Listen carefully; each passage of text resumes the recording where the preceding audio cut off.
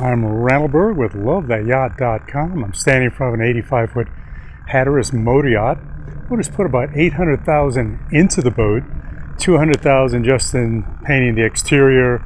The bottom was done. Something like $28,000 in canvas. It's got all new Garmin 7212 GPS radar displays. There's 4 of them, 2 upstairs in the bridge and 2 in the pilot house.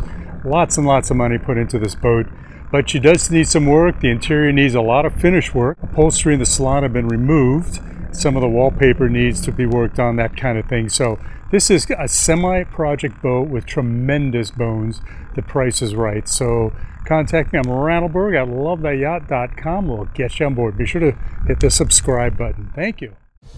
So we are at the docks looking at this incredible paint job. About $200,000 was spent on the paint job. This boat has a wide salon and walkways forward to the pilot house. It's got a great forward deck set up with storage and anchoring. The back deck has teak, nice seating and a big cockpit and a water maker and a wet bar. And then you go to the bridge. It's massive with lots of seating. The back's been opened up for easy access to the davit.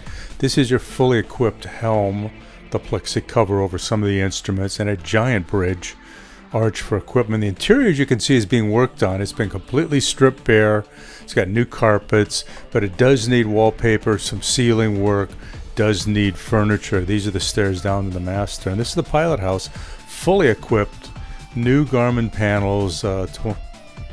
It's a great seating area for guests, your bow thruster, your autopilot, your stabilizer. Custom stainless stairs added at the factory. It's your galley seating, and you see it's a full-size refrigerator freezer with ice maker.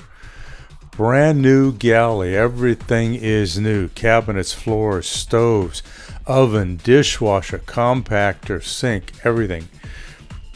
So these are stairs to the master. This is aft. This is a his and hers bathroom setup, very unusual. And then the other stairs lead to the guest staterooms. There's a big queen. There's twins, and there's your crew quarters. You've got twin Glendennings and a washer dryer. There's your engine room. It's a massive engine room, about 1,000 hours on the engine since rebuilt.